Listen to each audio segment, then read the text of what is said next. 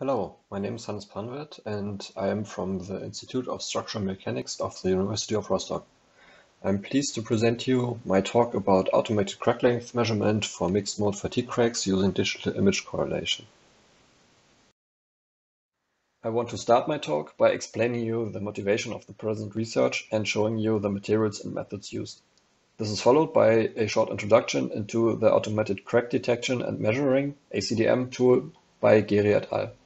After that, I would like to present you the main new development in this research in the form of an extension of the ACDM tool to measure the crack growth. The calibration of the new method on mode 1 tests is followed by the validation on a mixed mode test. In the end, I will conclude my talk and give some ideas for future work. The present talk is motivated by damage cases with partly catastrophic consequences. In order to prevent those damage cases, fatigue crack propagation needs to be investigated by dealing with the 3 known crack modes.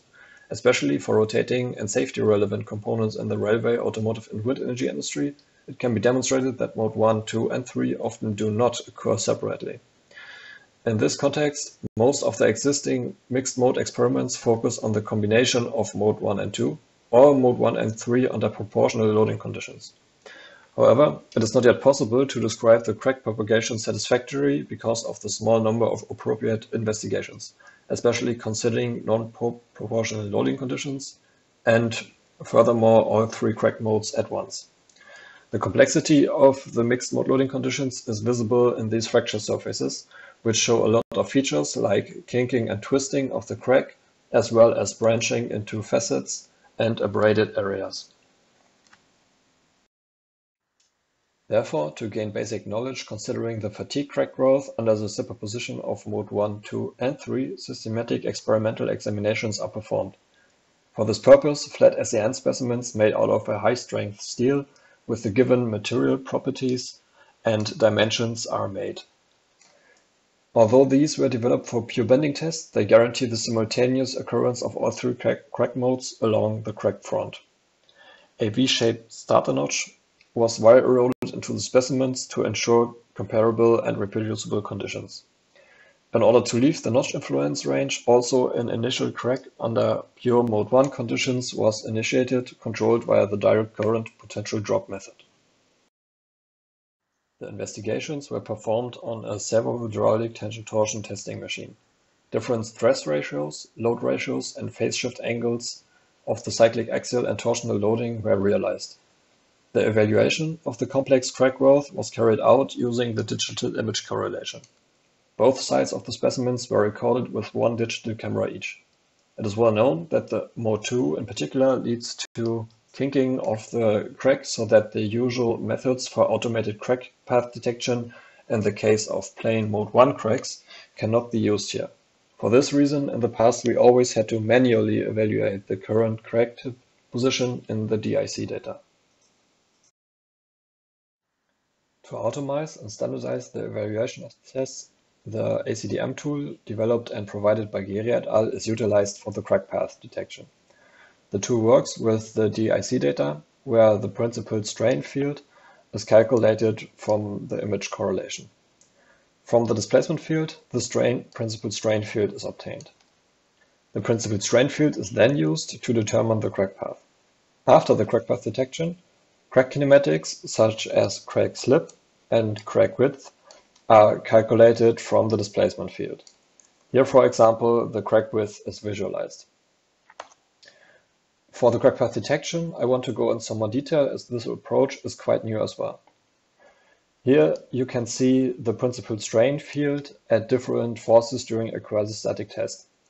For each load step, all the points where a defined strain threshold is exceeded are extracted. The obtained high strain areas are shown here for each load step as this dark gray area. The high strain areas of all the load steps are then combined into a single area where the strain threshold has been exceeded at any time during the test. This is basically a single binary image for the whole test from which the complete crack path is detected.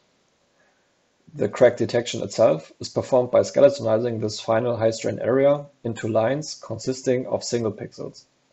From the skeletonized pattern, crack branches and nodes are obtained for further processing. As an example, the original ACDM tool provides the crack path here for a mode 1 test, but without the information of the crack length versus the number of cycles. Therefore, in the following, I want to present you our newly developed extension to the ACDM tool for measuring the crack growth by means of the A versus N curve. The extension starts with assigning the number of cycles to the final crack path. For this, I want to present you two different newly proposed methods. The first one utilizes the crack width provided by the original ACDM tool. Here, the evolution of the crack width is investigated for each point on the crack path. When the crack width exceeds a certain threshold for the first time, this means that the crack tip has arrived at this specific point on the crack.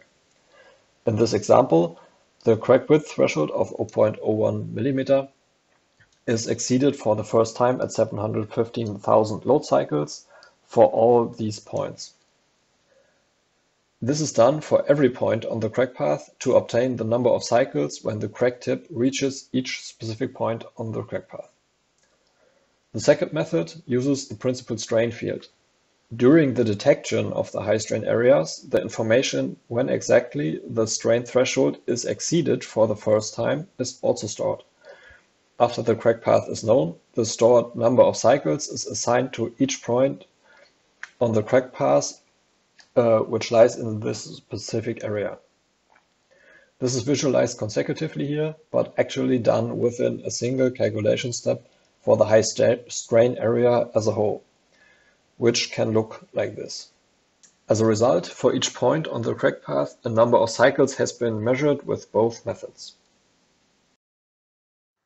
After the evaluation of the load cycle data, the crack length is measured. But as you can see here, a crack can branch under mixed mode fatigue conditions. To address this, firstly, all branches of the crack are aligned with the growth direction using the now known load cycle data. Then the crack initiation point is defined at the tip of the notch. Starting from the initiation point, branches are joined consecutively until an end branch is reached. This results in a single crack for which the A versus N curve can be evaluated. The crack length is obtained by simply summing up all the distances between consecutive points from the initiation point to the end. With an algorithm, all the end branches are found and treated as separated cracks. Therefore, a separate A versus N curve is obtained for each end branch and crack respectively as well. To calibrate the threshold values of both methods, Mode 1 tests have been conducted. The first test was a stress intensity factor controlled block load test. The A versus N curve of the resulting crack was measured with the direct current potential drop method as a reference.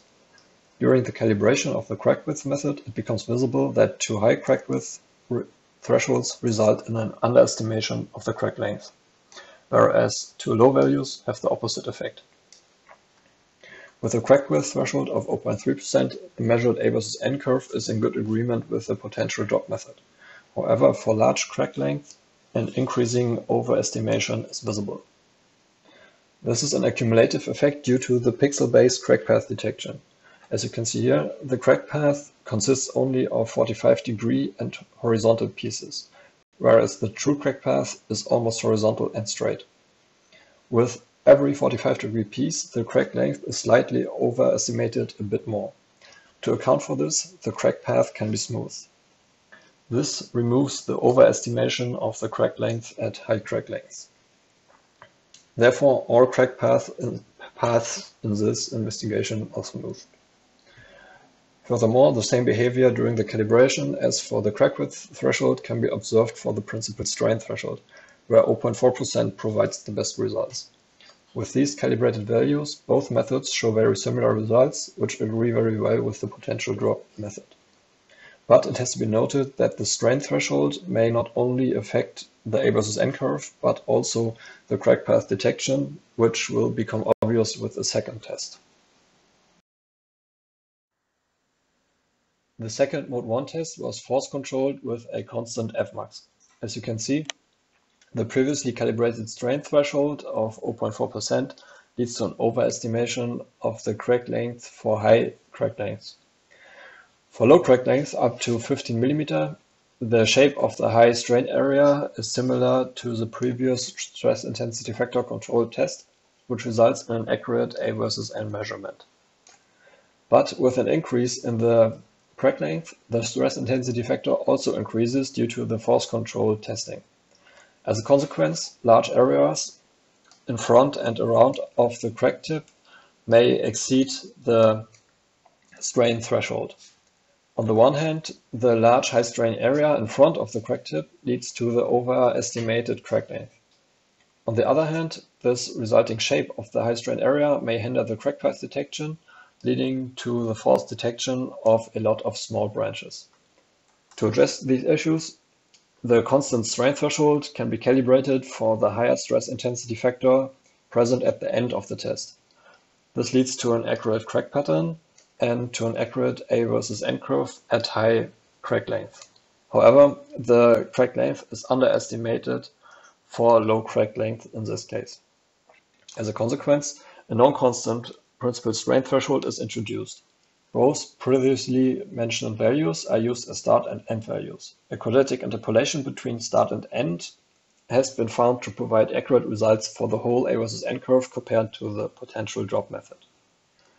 In contrast to the principal strain method, the crack width method is sufficient for this test with the previously calibrated constant threshold value. However, the crack width method is more susceptible to outliers. To address this, an option has been included into the extended ACDM tool to detect outliers based on the moving median absolute deviation. By removing these outliers, less noisy results can be obtained. For the validation of the new tool, a test with superimposed in-phase tension torsion loading was conducted. As you can see from the fracture surfaces, the crack kinked and twists as well during the test. As a reference for the validation, single overloads were introduced at every 100,000 load cycles to obtain arrest marks on the fracture surfaces. These are clearly visible from the backside of the specimen as well as from the front side of the specimen. The arrest marks can be evaluated to obtain the respective A versus N curves with the marker load technique. By using the new crack width method, good agreement between the new method and the marker load technique can be obtained for both specimen sites. However, the principal strain method provides less noisy data with very good accuracy compared to the marker load technique. In addition to that, the principal strain method reveals even more details, such as the retardation effect after each overload. This clearly shows that the presented extensions of the ACDM tool are valid for the evaluation of mixed mode tests. In addition to the A versus N curve, it is also possible to obtain detailed information about the kinking angle for further investigations. For example, the kinking angle is almost constant for the backside of the specimen and slowly decreases over time on the front side of the specimen.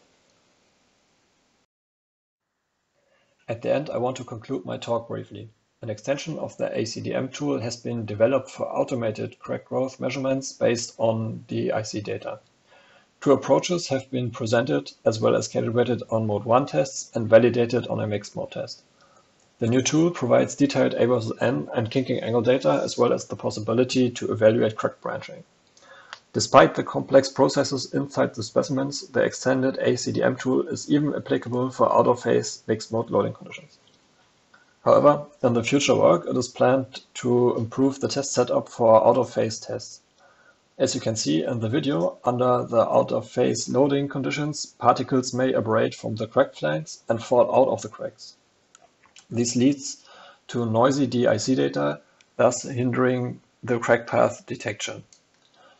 To remove the particles, for example, pressurized air can be utilized. Also, with improved programming and robustness of the crack detection, the effects of noisy DIC data may be reduced.